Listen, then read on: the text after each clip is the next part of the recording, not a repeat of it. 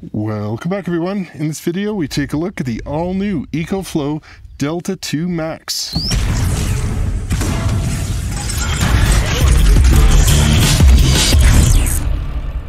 So for those who are new here, I'm Jason, and this is the Overlander.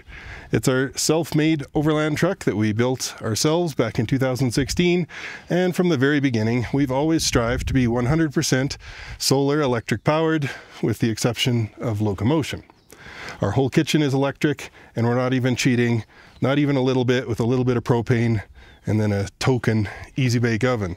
We use regular household electric cooking appliances, induction cooktops, electric kettle, instant pot, sous vide, a convection air fryer combo, just to name a few. Not to mention our biggest consumers, the isotherm refrigeration unit and our separate angle deep freeze. And it doesn't stop in the kitchen. We need to have lots of energy for our power-hungry video editing computers, network attached storage device, network infrastructure, Starlink internet, hot water heater, even a 3D printer, not to mention all the fans, pumps, air compressors, and winches going on behind the scenes. And this isn't just a trophy camper for weekending either. This has been our full-time home on wheels for the last 5 years, taking us to the Arctic Ocean, as far north as you can drive in Canada, south through Central America, and now headed for the southern tip of South America. And to keep all this alive, we need 1 metric boatload of power. And this is what that looks like. As you can see in our storage compartment here, we have 20 lithium iron phosphate cells with a combined total capacity of 11.5 kilowatt hours. And of course, we have to have a ton of solar up on the roof to keep this all charged up. Now, I know this might come across as bragging, but I'm really just trying to paint you guys a picture of how dependent we are on reliable, renewable power and how much power we actually use. So hopefully I can inspire you and show you what is possible. And as an early adopter of lithium in the RV, I've made lots of videos evangelizing lithium iron phosphate batteries and our expanding solar array, and because of that I'm constantly getting emails from battery manufacturers asking that I review their little gimmicky 200 watt-hour battery box. But I just can't get behind those no-name bread toaster-sized battery boxes. A majority of them are too small to have any utility in a real overlanding rig, and so, with the exception of the 2 kilowatt-hour Blue Eddy review that I did a couple years back, I've turned them all down. But recently, one of the top brands in the portable battery realm reached out and asked if I'd review their brand new unit for summer 2023, the EcoFlow Delta 2 Max. So now it's time for one of my classic super slow ASMR unboxings. Ain't nobody got time for that. Ain't nobody got time for that. Ain't nobody got time for that. Ain't nobody got time. Ain't nobody got time. Ain't nobody got time for that. Okay, let's take this thing inside and put it through its paces. So here it is. This is the Delta 2 Max, a 2048 watt-hour lithium iron phosphate battery bank with a built-in inverter, MPPT solar charge controller, USB charge outputs, high-speed grid charger, transfer switch, Bluetooth, Wi-Fi, bunch of other things. So let's go through some of these features here really quickly. On the front, we have a very excellent colorful segmented LCD display that's super easy to read both indoors and out. It shows the state of charge, the time remaining, the watts in, watts out, and a bunch of other little icons here that show the status of the USB outputs and the AC output and so on. It has 4 USB-A ports across the top here and 2 Type-C fast charging, so you can charge your phone or laptop. I'm not going to waste a bunch of time showing you how to charge things with USB. You know the drill. You plug it in, it charges. But these 2 on the left are regular USB-A 12 watt. The 2 on the right, the blue ones, are fast charge USB-A. We'll do up to 18 watts. And then the 2 USB-Cs will negotiate 5, 9, 12, 15, or 20 volts PD power delivery at up to 100 watts per port. Actually, I am going to try out the USB. In my last video, I complained that I don't have a USB-C PD charger sufficient to charge my Surface 7, so I'm going to use this USB watt meter, and we're going to see what this thing can do. So there you go. Charging at 50 watts approximately. I think that's about the maximum that this thing can do. Or perhaps with its current state of charge, that's the most it can do. But cool. Okay. And around this side we have 2 expansion ports for optional add-on battery modules that you can triple your battery capacity up to 6 kilowatt hours. Obviously these 2 big contacts on the sides are the main power connections, and then the smaller pins here in the middle are communication lines, so that this main unit can detect the presence of the add-on battery modules and then calculate the extra battery capacity for its state of charge calculations and that sort of thing. It's probably also used to balance the external batteries before electrically connecting them. And of course, there's going to be some other safety functionality on those pins too. But EcoFlow didn't send me any of these batteries, so I can't test these. And then around the back, we have the 6 120 volt AC outlets. These can deliver 2,400 watts in total, and up to 4,800 watts in surge power for starting those big inductive loads that have big inrush current. Then beneath that we have 2 5521 barrel connections. Those will handle 3 amps each, and then right next to that a cigarette style car outlet, again 12.6 volts, but this one will handle up to a 10 amp load. Now, something that really bugged me about the Blue Eddy unit was that the only way to turn on the AC outlets or the USB or anything was to go in on the touch screen and go and press the buttons on the screen, on the touch screen. But that thing was nearly impossible to see outdoors, and so it was tough to figure it out. And so thankfully, EcoFlow has physical clicky buttons that you can click to turn the AC inverter 12 volt outputs and the USB outputs on and off, and they have a really nice little LED indicator on there so that you can see that it's on. It's the simple things. Then underneath this flap we have the charge inputs. Something that's new with this model is it actually has dual 500 watt solar inputs for up to 1,000 watts of solar charging. But what if you're not a fan of free renewable energy falling from the sky? Well, they've got you covered there too. Included in the box is a big fat boy IEC cable that you can plug in here and then run the other end to your nearest coal-fired grid outlet and charge it up to 1,800 extreme watts. Then here we have a charge speed switch that toggles between full speed charging and a slower speed, which you can set with inside the app.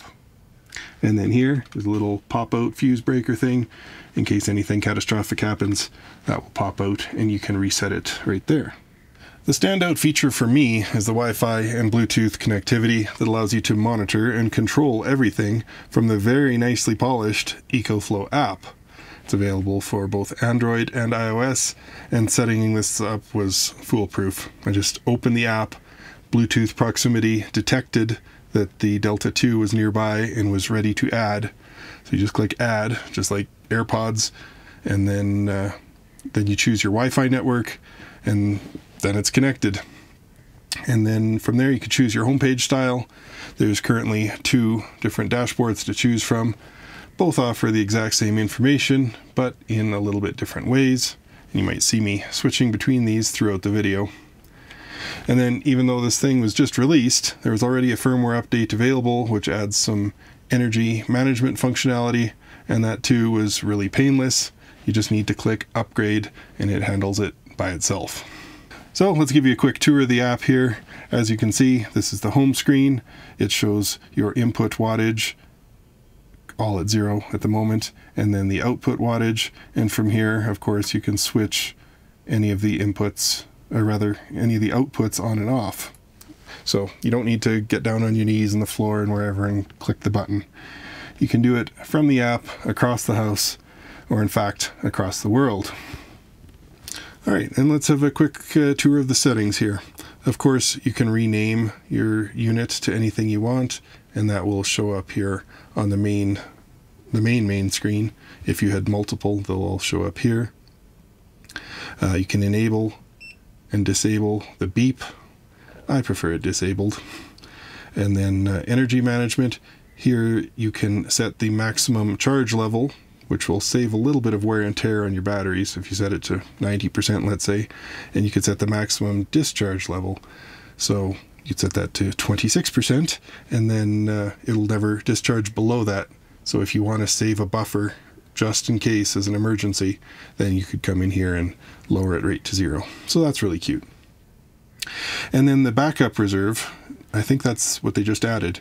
That is a really neat function because you can have this plugged into the wall and it will only charge up to this setting, let's say 75% from the grid, and then it won't charge any higher than that unless you hook up your solar panels, and then it will charge up to 100.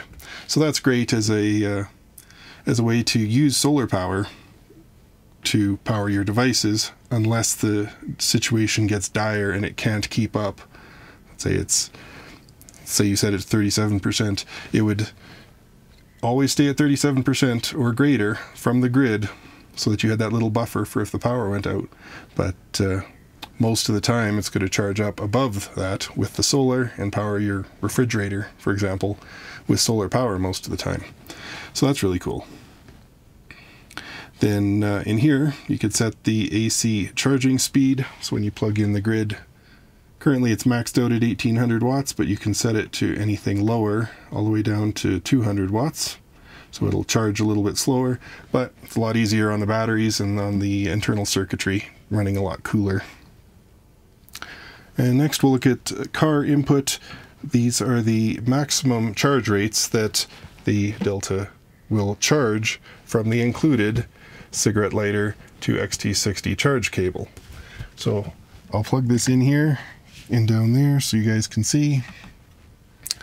As that's plugged in, we'll check now the solar input.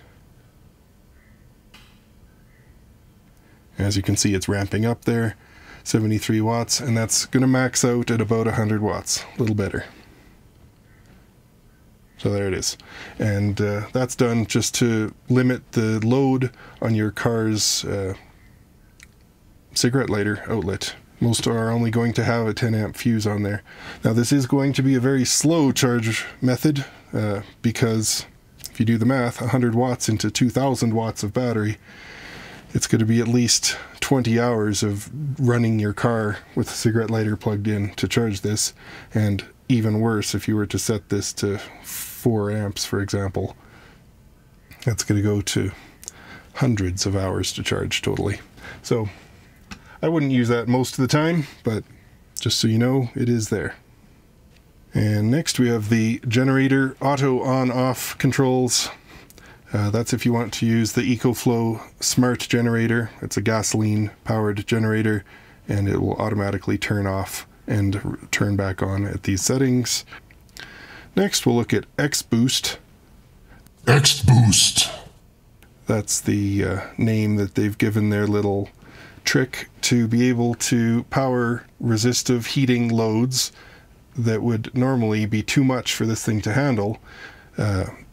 You can power up to 3,400 watts, or what would normally be 3,400 watts. And what it does is it just reduces the voltage on the AC outputs so that it brings the total wattage down to the manageable 2,400 watts. So you'd only want to use that for hair dryers and our electric oven, for example. It'll still work. It'll just take longer to heat up, but at least you'll be able to use it. And next here we have auto timeouts. As you can see, you can set the timer or the delay for how long this thing will stay on with no activity, no usage, before it will turn off. So the overall unit timeout will turn the whole thing off after 1 hour or 4 hours or never. Then there's also the screen timeout, which I've set to never so you guys can see it here, but normally 5 minutes should be sufficient. And then the AC timeout, how long it will run before the AC inverter is switched off. You can set that to never if you'd like. You know, if you have your refrigerator on there, maybe you want to set it to 12 hours just because if it was set to 30 minutes and the fridge didn't run for 30 minutes because it was cool enough, then this unit might turn off. So it's nice to have the ability to set that to whatever you want. And again, the same for the 12 volt outputs. And then here we have the firmware update option. As you can see, mine is up to date, as I mentioned. And then there's specifications and temperature, some other mundane options, the homepage style, where you can switch between this one or this one. So the sun has just come out. It's a beautiful sunny day here, so let's get to testing the solar inputs. As you guys know, I love my XT60s, and this has them built in, so that's great. These come down from our rooftop, so let's plug in the first one here into the solar input number 1. Hopefully you guys will be able to see on the screen here. The input wattage will climb, but I'll also throw the screen recording up here. See this little graph here along the top showing the input climbing. That's really nice. And solar 1, shown here in the middle in that gray box, is at 499 watts already. So now we'll plug in the second one.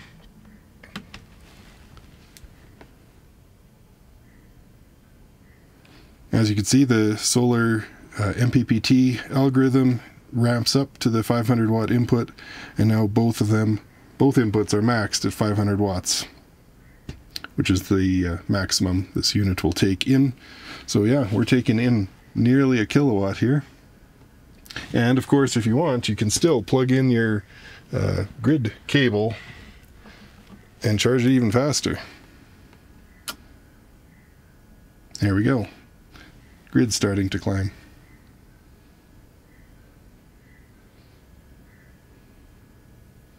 1.8 kilowatts.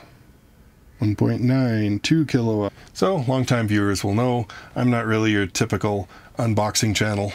Instead of sitting here and going full ASMR describing how this box smells,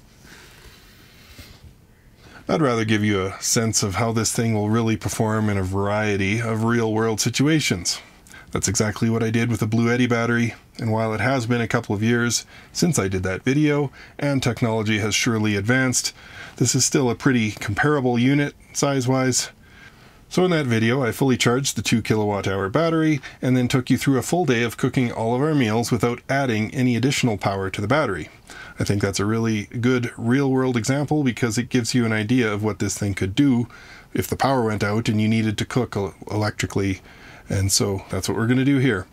Cooking all the same meals again, but sort of in a rapid-fire, abbreviated speed run. Good morning. Today is tomorrow. It's actually 4 days from now, but got the EcoFlow all charged up, so let's get to testing. So just so you guys know, this cord runs to our transfer switch, so when I plug this in, that will power up all of our interior appliances and plugs, or most of them. And so now we can get started with the testing. So I've got a liter of water in the kettle here.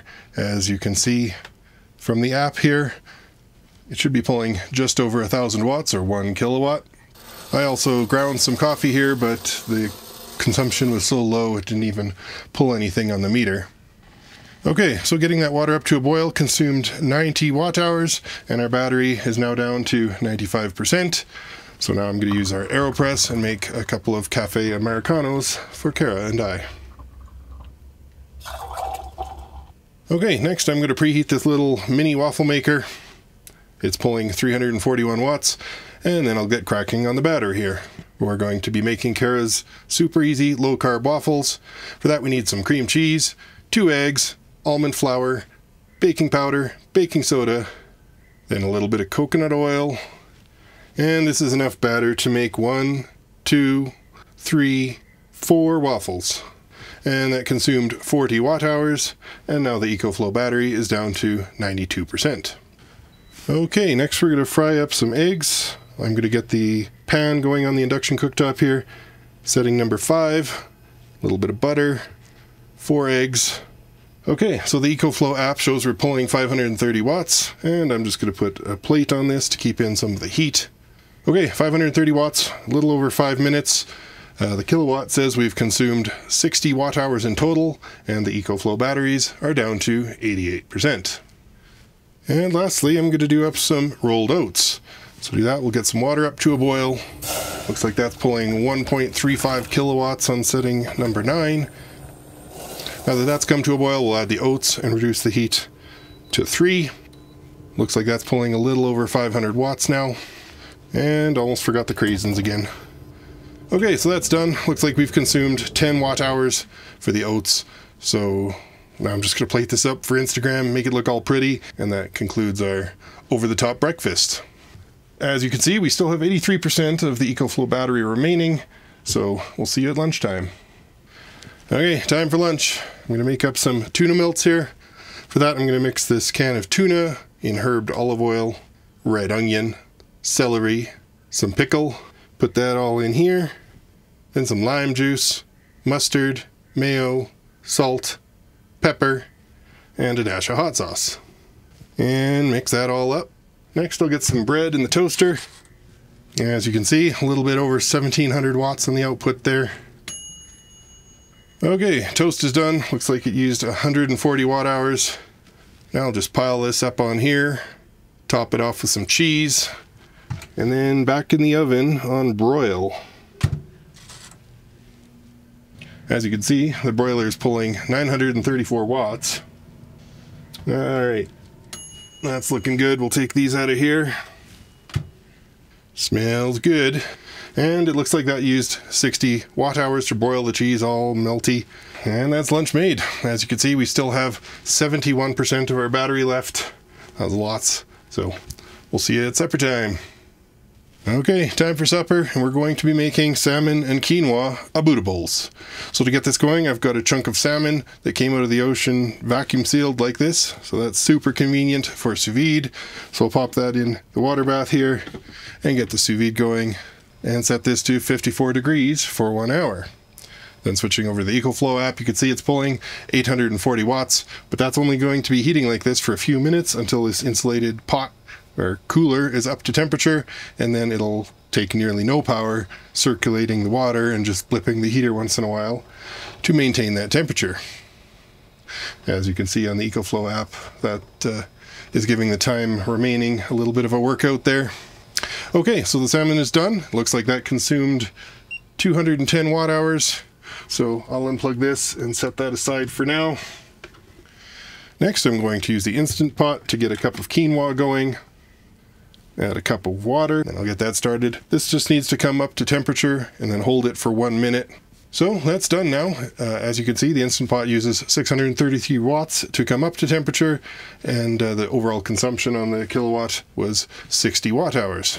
So I'm going to set this aside here too and get started on some roasted veggies.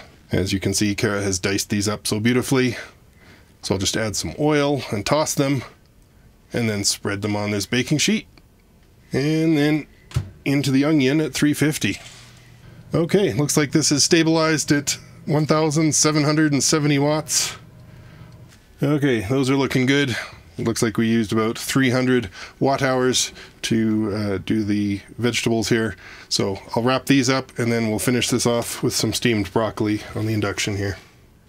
Okay, so we'll set these on the induction and set these to setting number 9. As you can see, that's pulling 1,330 watts. Okay, that's looking good. So as you can see, the total consumption on the broccoli here was 110 watt hours. Now to plate this all up, we'll start off with some quinoa here in the bowl, and then add some roasted veggies there on top, some broccoli. Then we'll get the salmon out and split that up. Then I'll just drizzle that with Kara's honey miso mustard glaze, and then garnish with some sesame seeds. And there it is, a really hearty, healthy meal on a cool spring day. Cool or cold? Couldn't decide. Okay, now for dessert, we're going to make Kara's low-carb peanut butter chocolate chip cookies. So I'm going to start with some peanut butter, add some softened butter, 2 eggs, the rest of a bag of sugar, baking soda, vanilla, give that a pre-mix, then some coconut flour, mix again, chocolate chips, and mix once more. And I'll just divide these into 9 little plops, give them a smush. And then into the onion at 350. As you can see, this thing still pulls 1,770 watts. Okay. Those actually bake up really quickly, and it looks like we only used 200 watt hours on those. Now, because of the high sugar content, these should only be consumed by cyborgs. So I thought we would have drained this thing pretty close to zero by now, but we still have 21% remaining on the EcoFlow battery. So I'm going to dump the rest of it into the most delicious solar battery I can think of, caramelized onions. Whenever we have a burst of surplus solar power, I often grab a few extra onions, slice them up, and then cook them over low heat for a long time. Then when they're golden and tasty, I put them in a little tray and freeze them into this loaf. And then I slice it up and we have them ready to go for a sauce or whatever we need to flavor up. And as you can see, I've rigged up my magic arm to record the exact reading when the EcoFlow battery runs out. There we go, it just shut down. And reviewing the video, I can see we consumed another 330 watt hours, bringing our grand total for all these cooking loads to 1,610 watt hours, or 1.6 kilowatt hours. Keep in mind, we did all of this cooking without adding any additional power back into the EcoFlow battery. But of course, if you had a couple of solar panels, you could be recharging all day, or better yet, utilizing that incoming power as you're making it, and then recharge the battery when you don't need to use it, and then the battery will have the capacity to last you through the night. And that's exactly what we're going to do in our next video. I'm going to try and take this Colombian farmhouse completely off-grid with the EcoFlow Delta 2 Max and these two solar panels. I'm hopeful that in spite of being in the middle of rainy season with sun and cloud and rain almost every day, that we'll still have enough energy to keep this house online, keep the fridge going, and do all of our cooking purely with solar power and the EcoFlow. I'm really excited for this one, so make sure you're subscribed and have the bell on. It's going to be a lot of fun. So, at the time of recording this, I've only had my hands on this thing for about a week. And speaking for myself anyway, I can't stand those review videos where they literally get the thing out of the box, give it some lightweight, shallow testing, and then refer you to their affiliate link down in the description.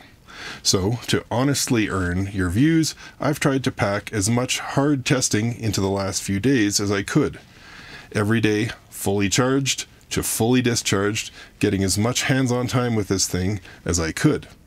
So, let's go through my findings and my opinions on it so far. One of the questions I saw a lot online was, how loud is this thing? Or even some other review videos reviewing an earlier generation of this model, complaining about the fan noise. This video, for example. It's loud. Really loud. But that's very subjective. In this video, I suspect you've barely heard the fans at all, and that's largely due to the way we have our mics rigged up, and how we treat the recorded audio in post-processing. This mic will pick up the audio differently than the mic up on the camera, and the mic on the table will pick it up even more differently. But in an effort to be completely transparent, this next video segment will be recorded with this Zoom H1 on the tabletop, equidistance from my mouth, and the Delta 2 Max. It's the best mic setup I have to give you a real feel for how this thing sounds. Okay, this is the sound of silence, or as close as possible as I can get it. You may hear my laptop fan and the fridge running possibly, but this is silence. Now I'm going to grab the power cord here. As you can see on the front of the unit, it is not charging. So I'll plug that in, and then I'll pull up the app here and go into the settings, and as you can see, I've got the AC charge speed set to 200 watts. So now when I go back to the main dashboard screen, you can see the input here climbing to reach the 200 watt target. Now this is effectively silent. I don't even hear electrical hum or anything, and the fans don't run at this speed as far as I can tell. I've never noticed them come on. And so now I will increase the charge speed to 500.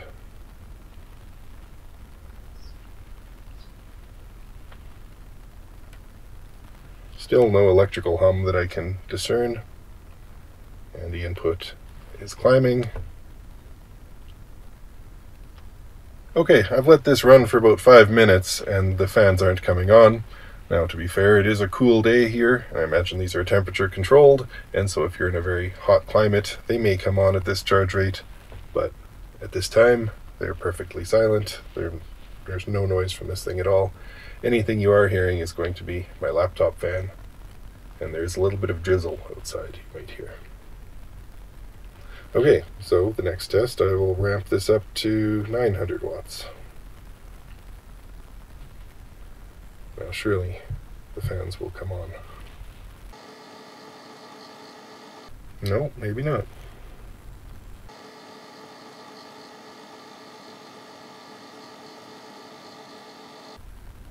Well, it's been a few minutes and it still hasn't started the fan, so I'm going to crank it.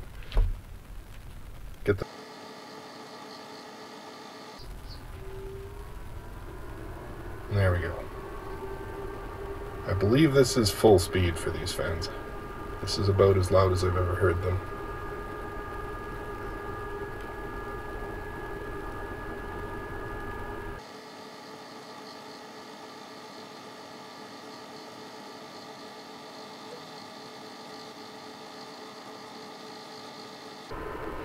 Okay, so it's been a few minutes and the fan speeds aren't getting any faster. I was pretty sure this was max speed, and it is. So here it is. This is the sound of my voice unedited next to the box with its fans on full tilt with the tabletop mic. Maybe now for fun I'll switch to the camera mic, which is a very directional shotgun mic, so that might intensify it a little bit.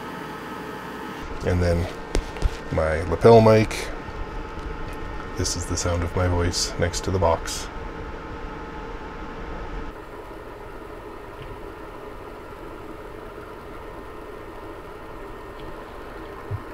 Now I will back it down to, say, 900.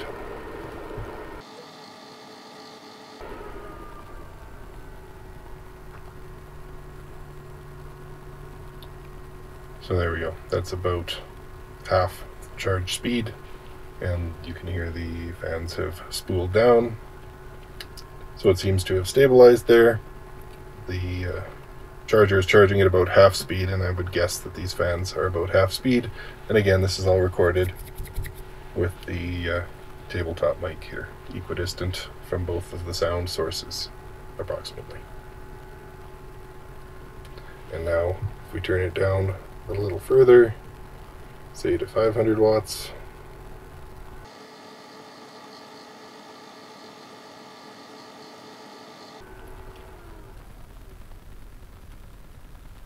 there we go. So it just stabilized. As you can see, it's still charging at 500-ish watts, but the fans are no longer needed at that speed, so they're completely off now. Now granted, this demonstration still has some flaws. Even the device you're listening on will affect how this sounds. A phone or little earbuds are going to sound much more high-pitched than if you're in a treated room with subwoofers and an LFE in the floor. So, in conclusion, I'll give you my opinion as someone who's heard a lot of fans and often replaces stock fans with quieter aftermarket ones. In all the cooking and testing that I've done over the last week, these fans have a much more pleasant, low tone than many others that I've heard. It's like a low drone as compared to a high-pitched squealing. So, certainly quieter than any of the other cooking appliances that we had sitting next to it. Even our kettle is louder than the fans in the EcoFlow Delta. And it's absolutely quieter than the alternative gas generators. In case you're not familiar, this is what that sounds like.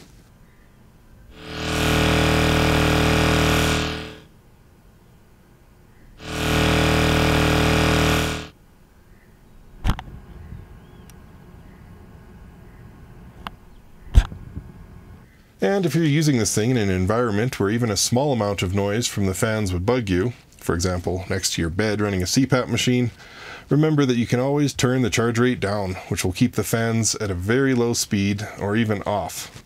In fact, I can't think of very many scenarios when you would need to charge this thing at maximum speed anyway. It's far less stressful on the batteries and the charge circuitry to run the charger at a moderate speed so that everything runs cooler and thus the fans don't even need to run. So it just occurs to me that I haven't shown the UPS functionality, where you can power your device from the grid until the grid goes down, and then the EcoFlow will take over and automatically transfer the load to the battery power. So for this demonstration, I'm going to use our sous vide because it is not as loud as a hairdryer. Okay, so I've got the Nova plugged into the back of the EcoFlow Delta, and so now when I power this up, you can hear that going, and of course you can see the output on the app there. And now when I pull the power input to the EcoFlow Delta, it just keeps running. The input power drops to 0, output to 870, stays at 870. Plug it back in.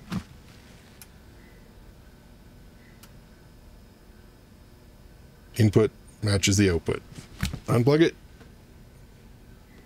Keeps running. Plug it back in.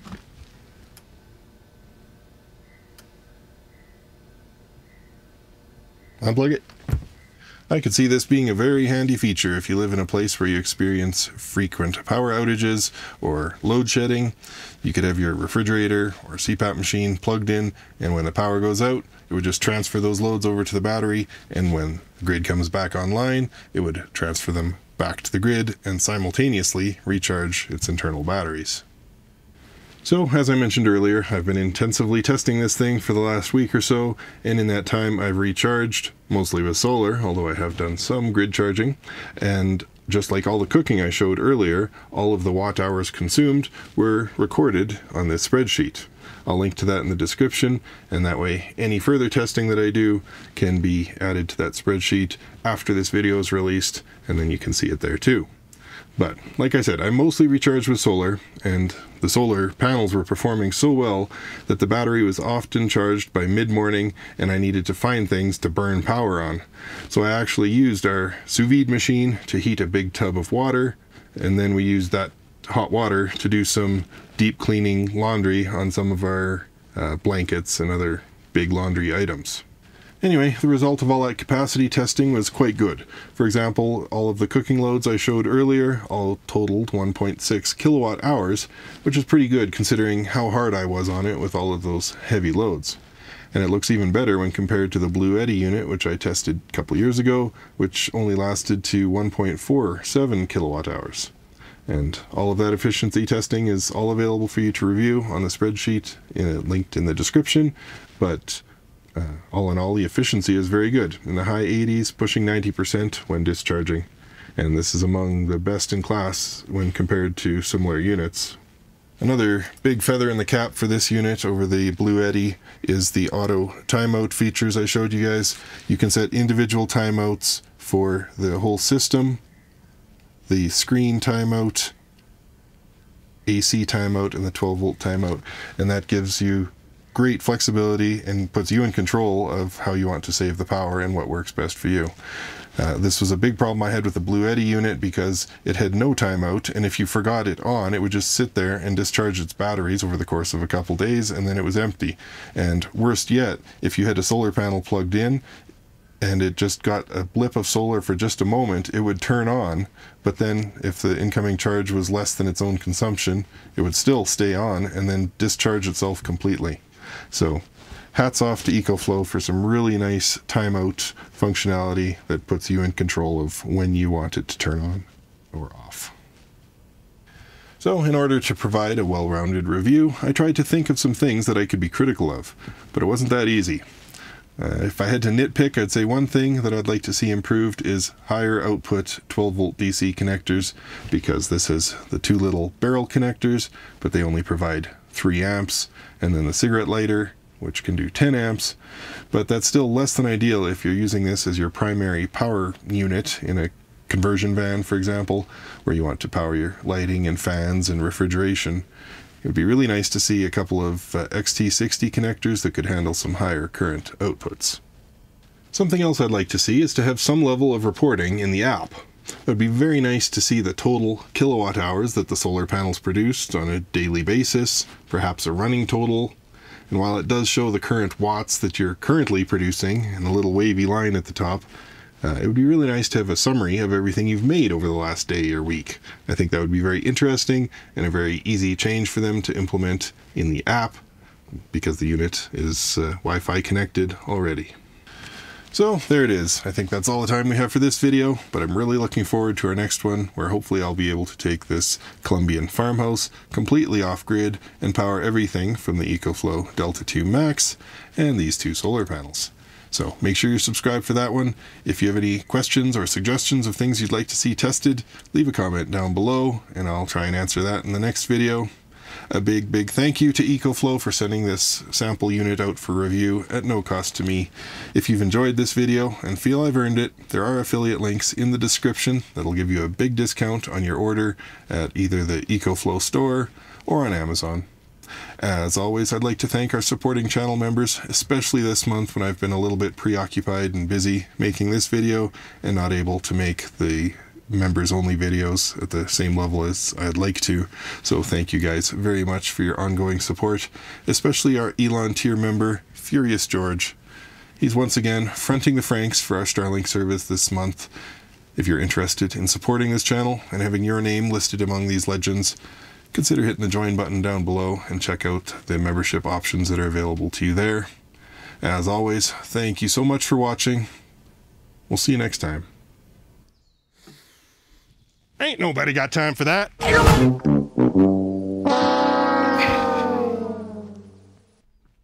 Take 2. Ain't nobody got time for that.